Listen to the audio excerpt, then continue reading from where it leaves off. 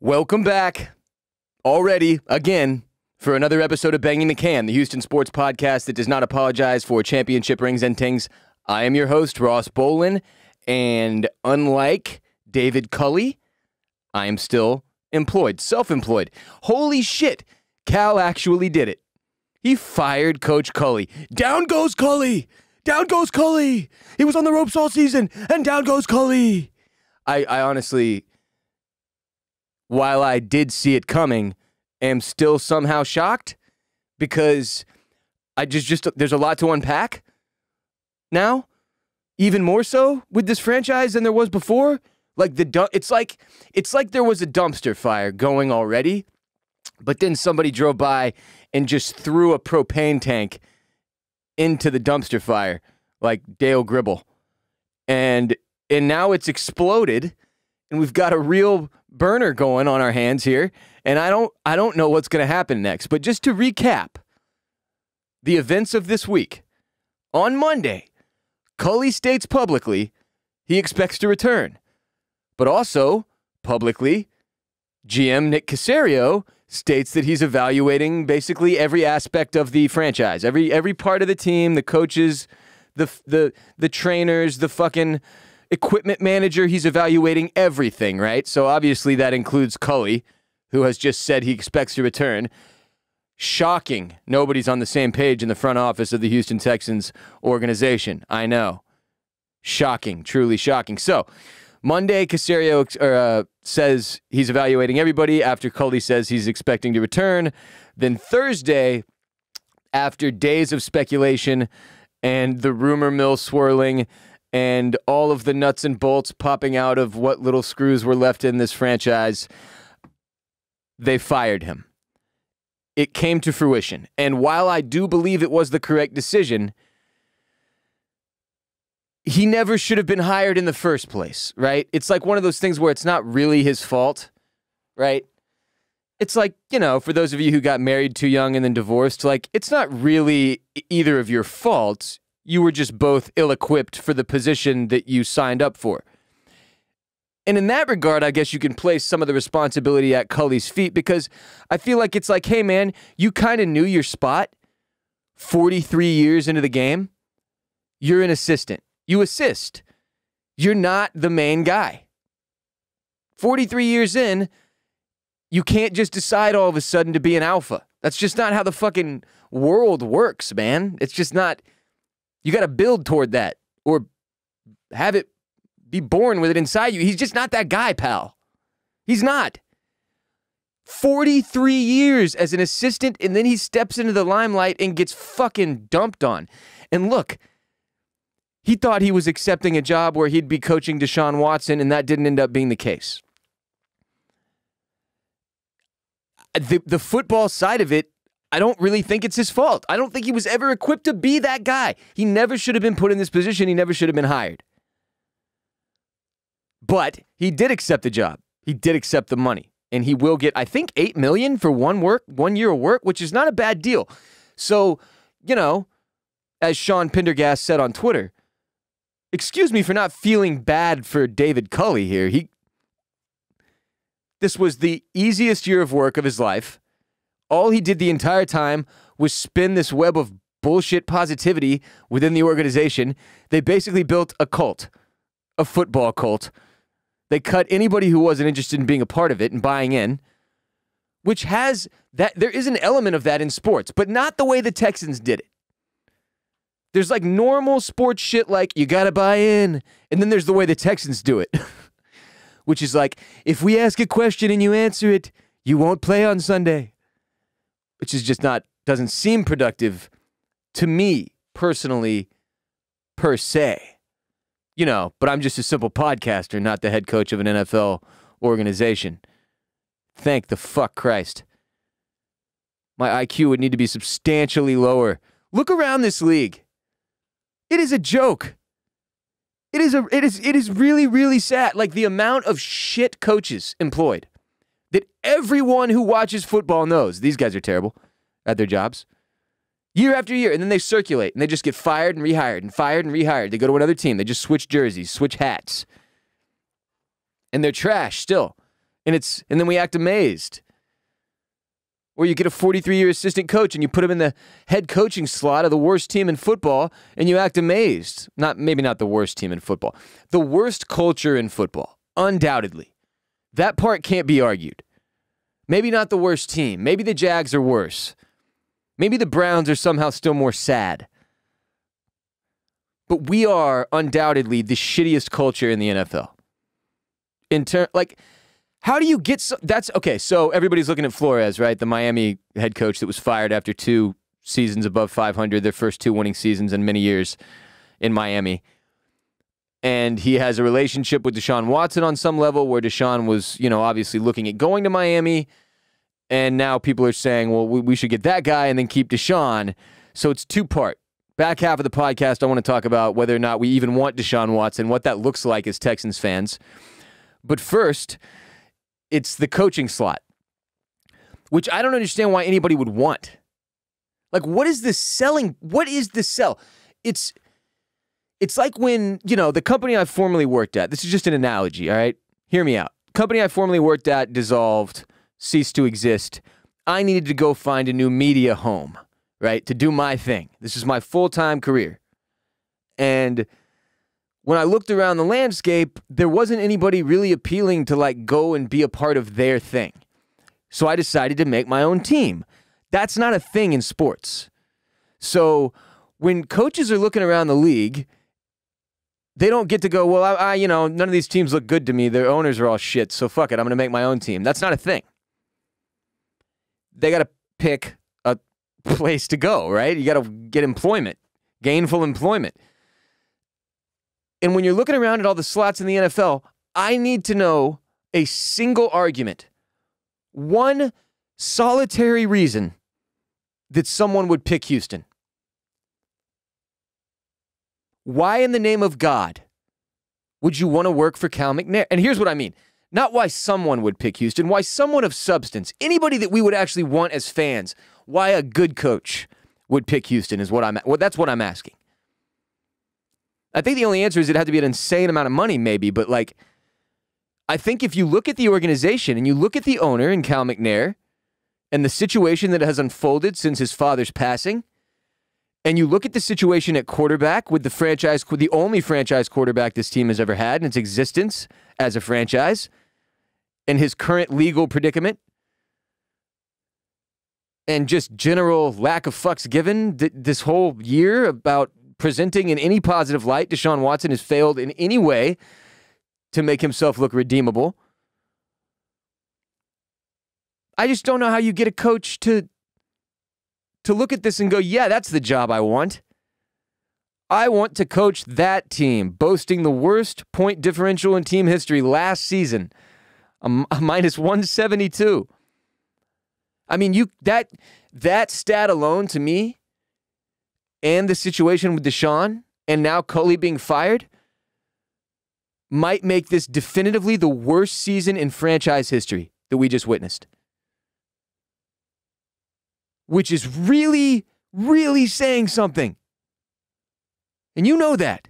You've been through a lot. So have I. I've seen some shit. You remember Schaub's run of pick sixes? You ever see? I mean, we have been to hell and back with this team just to end up in another lower circle of hell. This is the first time we fired a coach after one season. So let's go back to the inception of the franchise with Dom Capers. 4 seasons, then he's fired. Kubiak is next. 8 seasons, he's fired. Bill O'Brien is next. 7 seasons, he's fired. And that's it before Culley. Dom Capers, Gary Kubiak, Bill O'Brien, David Culley. The fuck is this? The island of misfit toys? Like, how have we only had 4 coaches? Christ, it's like when you have a really bad year, like a tough year, which a lot of people can identify with in the last few, and it feels like it takes forever. Like every month is 10 months, right? It just goes by so slow. It's grueling. That's just life as a Texans fan at this point. Like, when was the fucking franchise incepted? 2011. No, wait, that's not right. It says we found success in 2011. 2002. 20 fucking years of this shit.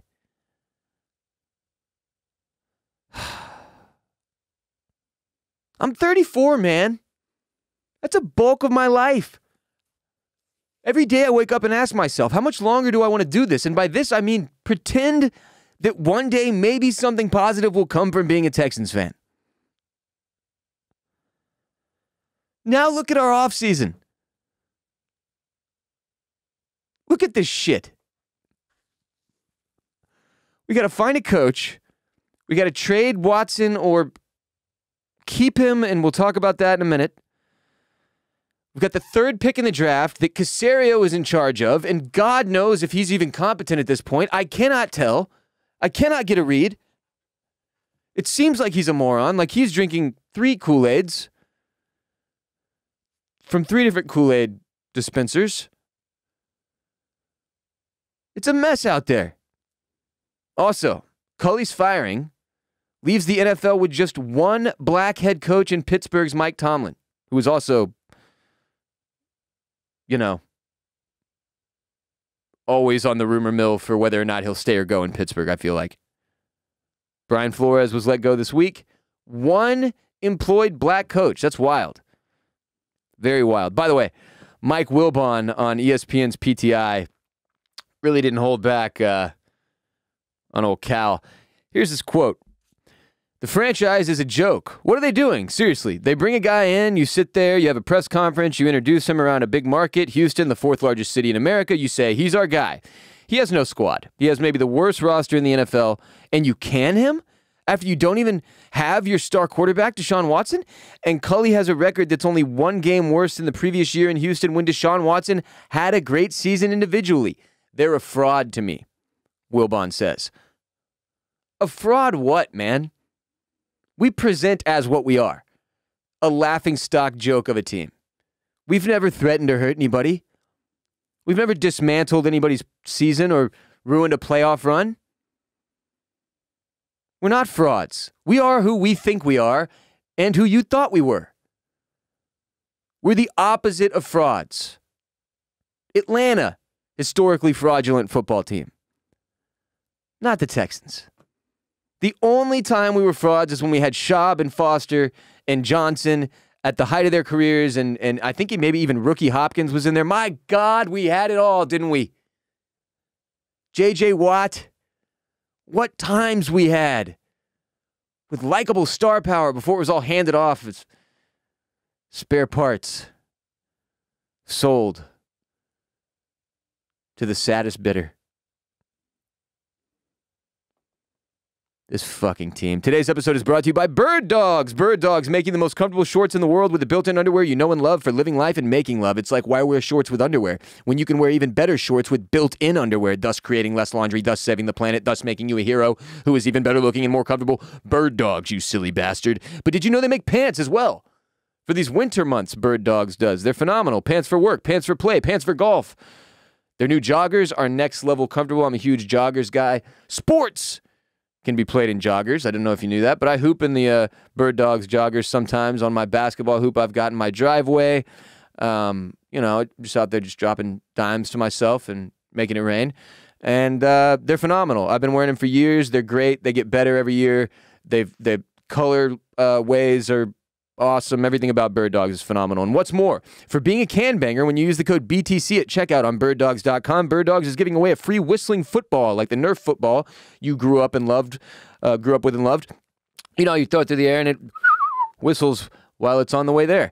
And use the code BTC at checkout on birddogs.com. You're going to get a Bird Dogs whistling football with your order. So go now, support the podcast. This is how we remain in business and are a show, because of sponsors like Bird Dogs. So make sure you support. Go to birddogs.com. Use the code BTC. Get yourself a free whistling football when you check out a pair of the most comfortable shorts, pants, or joggers in the entire world with underwear built in. Or if you don't want to be a rebel, they've got the pants and the shorts without the underwear built in if you must. So, to close out today's show, the big question I have is, do you want Deshaun Watson back? And of course, it is a sad state of affairs that we are even considering this question, but after a 4-win season, 4-13 season, does the pill of having a potential sexual predator as your quarterback get a little easier to swallow?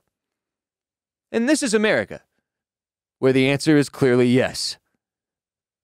But realistically, as you know, reasonable human beings in the year of our Lord 2022, where we're all so woke that we can't sleep, this is a conversation that we need to have.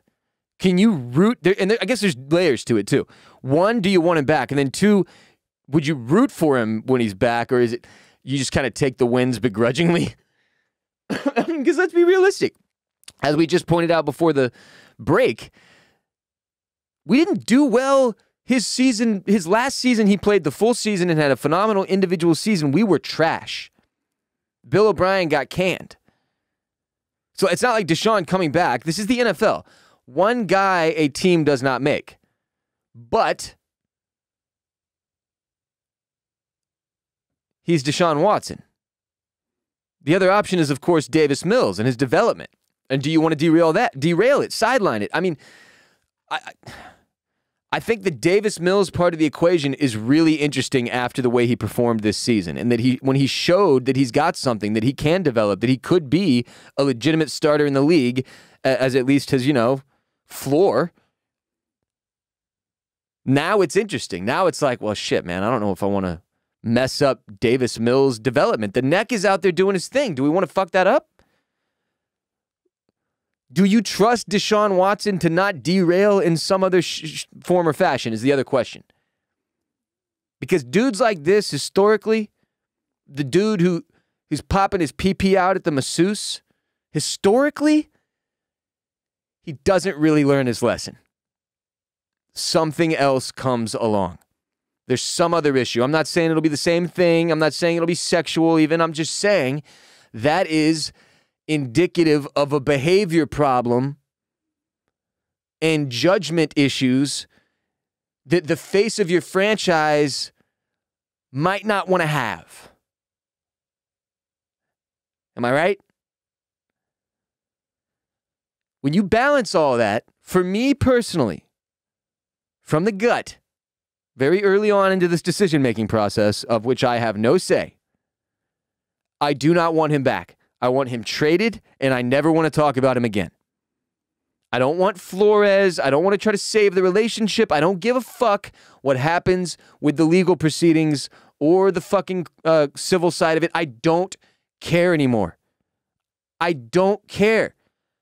Sometimes it's not even about guilt. Not when we're, in this case, when I'm not the judge and jury. I'm not the one deciding what happens to Deshaun or if he should be punished or if he did anything wrong. All I can do as a fan of someone is judge their response to accusations, judge the way their character presents when this type of thing presents itself. You're in the face of adversity if you didn't do it. That's how I should feel your character presents. And that has never been the case with this dude. He's hard to like now. I don't like him. I don't want him back. Trade this fucker, and that's the other thing. It's a distraction at this point. To even be having the conversation, the franchise, and considering it, and the Miami coach, and all this bullshit, like, it's a distraction. And we don't have a helm. There's nobody at the fucking wheel, man. No coach. The head coach of the team is who the culture is built around. They talked this whole year about culture. And then they fire the head coach. And when I'm looking at Davis Mills and what he did this year and where this franchise is and how, look, it's a rebuild, man. A hard rebuild, maybe the hardest one we've ever experienced in Houston. On any team. Because disaster struck. We were bamboozled by Bill O'Brien. Deshaun Watson gets bonked and thrown in horny jail. Coach Culley is a jackass. Bob McNair dies. His son inherits. It's a perfect storm of shit that leads to the team bottoming the fuck out. The plane has crashed and exploded. It's time to build a new plane. We have to have the same name on the side, unfortunately, and the same owner, but we're still going to build a new plane. And if you say anything about Cal McNair, say this too. People are like, oh, I cut him loose after one. Did you fucking watch this season? Culley was a moron. No offense. Great assistant coach. But not a good head coach. Not the dude we want as the head of the team. I don't give a fuck who he had to play with on the field. He was a terrible coach. From a messaging and leadership standpoint, he was awful. And if you don't have that, you've got nothing. Unless you're Belichick. That's the only dude in history who can pull off being so unlikable and still likable because he just wins, baby. That's the difference. Do we just win, baby? The fuck no. We just lose, baby. Therefore, you must cut that man. And here's, look, the faster you acknowledge a mistake and rectify it, the better off you are. Do you not agree? What, you wanted him to just let it fly another fucking year? These are years. If we only get 80 of them, that's 1/80th of my fucking life I just spent watching David Culley coach. I do not wish to spend a second 80th or a 40th, whatever the fuck. I can't do math, but that's not I'm not paid to do math. He was paid to coach football, and he failed. That's the end of the conversation. Yes, he should have been fired. Thank you, Cal, for doing something. Or I'm just giving him the credit as the owner now, and God knows he might not have even had anything to do with it. Thank you, Nick, or whoever. I will not thank that bald earthworm Jim evangelical fuckstick. I won't even say his name. He's Texans Voldemort to me now. But God, we're in a bad spot. It's disgusting. Where I literally had the thought, I was like, maybe we should just get Deshaun back. And then like the little angel on my other shoulder was like, what's wrong with you? Do you have no soul? And the devil on the other side was like, you fucker, we're sick of losing football games. And I'm just somewhere in the middle. Like, can't we just not have a quarterback that's so horny he gets bonked? This fucking guy. If he comes back, is it like when Josh Hamilton came back to the Rangers and they had to strap somebody to his leg to make sure he wasn't doing heroin? Are we going to have to get this guy a fucking carrier to make sure that he's not off trying to hunt masseuses? Is that the plural of masseuse? Or is it Masai? This is what this team has done to my brain. I have the brain scramblies because of Texans trauma and being Texans triggered for too many seasons in a row. I can't believe we don't have a coach again. We're sad. We're just a sad team. But man, I'm still glad they fired Culley. I hope they trade Watson. And here's to put a positive spin on the end of this thing. If there is hope for this franchise to become legitimate again, this is it. This is the only final opportunity, in my opinion, to reset the board and right the ship before it's another decade of sadness. We're 20 years in with very little to show for it. If Cal can get Andre Johnson to sit with him in the booth and also fire David Culley, does he have the wherewithal to hire a new leader, a new head coach that can use, with Caserio, the number 3 pick, whatever haul we get for Deshaun Watson, and the existing roster to build something that is watchable next season, that's not so fucking bad that it makes me want to gouge my eyes out and throw them? I think the answer is maybe. Maybe. And maybe, baby, that's enough for me. Follow us everywhere at Banging the Can on TikTok, at Banging the Can on Instagram, at Banging the Can on Twitter. I am Ross Bolen. You can follow me at WR Bolen on Twitter and Instagram. My company, Bolen Media, is based out of Austin, Texas. I was born and raised in Houston. If you'd like to hear about my background and why I do this show, listen to episode 1 of this show. More Banging the Can coming next week. Make sure you support our sponsors, Bird Dogs today, birddogs.com, code BTC for that free whistling football with your order of Bird Dog shorts, pants, underwear, built in, not built in, your call. What's going on with the Rockets? Şengün returning to the lineup soon.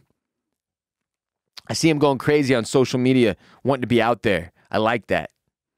I bet on the Warriors the other night, and they got absolutely smoked by the Bucks. That was incredibly unfortunate, not fun to watch. But Klay Thompson is back, which is huge for the NBA as a whole.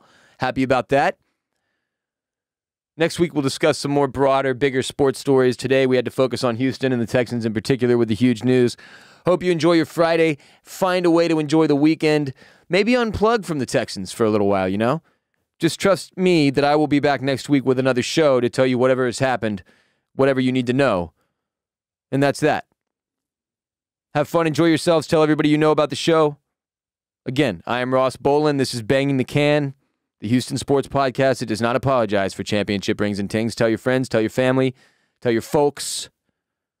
I'll be back soon. Until then, H-Town, stay down.